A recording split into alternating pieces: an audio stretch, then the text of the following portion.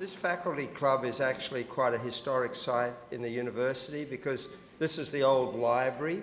The ground floor was the ground floor of the library, and these were all the stacks on the side. So this is like a little historic place in the medical center. So basically, we wanted to get people together, and the main reason is to find out what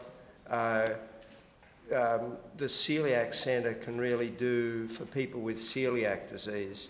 So the format is going to be some short presentations about some aspects of celiac disease from myself and my colleagues, and then we'd like to find out what the Celiac Centre can do for you. So, like, take notes and speak up. We hope to have most of the discussion after the presentations, but if things come up after the presentations, you know, we'll have some time in that for questions and that. So just as an introduction to the centre, the Celiac Centre is about patient care, education of patients, the general public, medical personnel, research and advocacy. And you know, I've got to thank everyone who's been involved with helping keep the centre going, because one of the problems with this centre is that I started it out of my office, and the Celiac Centre really started many, many years ago when Rory Jones and Anne Whalen and Sue Goldstein got me together with the then chief of GI, Michael Field, and said, like, why don't you start a Celiac Centre? And he said you could do anything. And I went to the dean and I said that I'd like to start a Celiac Centre, and he said, you can start whatever you like, but we don't have any money to help you. So one of the problems is I started this in my office, and therefore we got no money to do this from the university or from the hospital. And in fact, like, if they give us a new room, we just pay more rent, or if we get a new phone, we pay more phone bills type of thing. So I got to thank everyone who's contributed to the centre, because all our activities have been dependent upon funds that we've got in. You know, originally I started the Celiac Centre as a way of raising money for research, because that was where my interest was, and as well as looking after patients. And then a lady gave us money.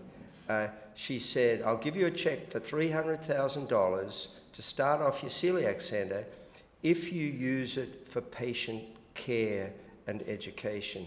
So that made me think, now, how are we going to do this to fulfill her requirements?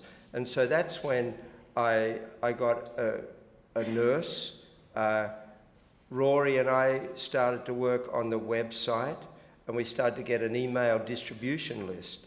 And that actually changed the direction of the Celiac Centre to make the top thing here, patient care, you know, our prime role. And we've really grown in that respect. And it's through patient care and all the people that have been coming along here that we've been able to do all these other things that the centre has been, like, very good at doing, because my research is basically based on all the patients. You know, you can't do research. It's like saying I'll do research on health of astronauts. There's no point if you don't see any astronauts in deciding that that's where your research is. So, and this is a wonderful place to do things, to look after patients, to get collaborative efforts from amongst the colleagues here in patient care and in looking at different aspects of a disease. I'm sure that there are more physicians diagnosed with celiac disease in this medical centre than in any other. We had a gastroenterologist, we've got an endocrinologist, there's a cardiologist, the guy who ran the genome centre, he's got celiac disease. The GI fellow said he got a note from his cousin that just got diagnosed with celiac disease, and she advised for him to get screened. So I explained, well, maybe that's why he's got that funny-looking hairdo or something like that.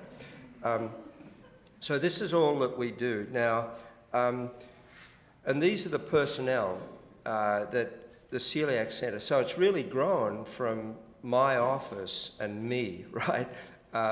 And like the greatest thing about having a Celiac Centre is the only credibility lies not so much in the patient-physician care, but in having a nutritionist who's an expert, because like they don't exist. I was going to speak to Michael Thorne because a patient who was involved with the group out there was referred to a nutritionist in Northern Long Island, and the patient said to me, it was a little bit strange because she like put a magnet on my hand, and so I said, all right then, and she told me some of the things that I was deficient in from this magnet on my hand. So, the credibility of patient care all around the country, and that is not that secure. But, we have Suzanne Simpson as our expert nutritionist. One of the great things about the centre is that we can look after both children and adults, and there's great advantage to that because they can see the one nutritionist and they can transition from the paediatric to their adult care. Because the striking thing about celiac disease in this country is that patients have not had medical care directed to their celiac disease.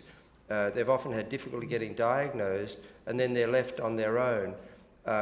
We're not here to replace the major support groups at all.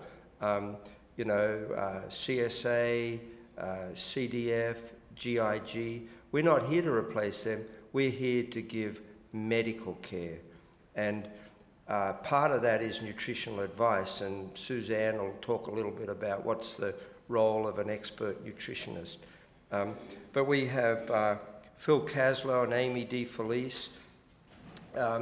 I've been so appreciative that I've been able to get other physicians interested because celiac disease is not like a sexy thing amongst gastroenterologists. GI docs make their money from doing procedures, and it's meant that a lot of gastroenterologists are less looking at cognitive things and trying to work it out. If the answer doesn't come from like doing 1, 2, or 3 colonoscopies, then you try 1, 2, or 3 upper endoscopies, and then you're left with not knowing what else to do. So it's been very great for me to get Suzanne Lewis and more recently Christina Tennyson to come along as gastroenterologists seeing patients, and they're going to talk. And then we've developed quite a cohort of people doing research, and we've funded a lab, and we fund research personnel. And then, a few years ago, I got Cynthia interested in this. When I took on the task of organising the international symposium, I found out that you had to raise money to do it. And we raised nearly enough to pull it off. And I was about to throw it all in when I was told that the difference between what we raised and the expenditure for the international symposium was going to come out of my salary. So, this is a tough place to work. It's a great place, but it's a tough place. So these are the personnel that make up the Celiac Centre now.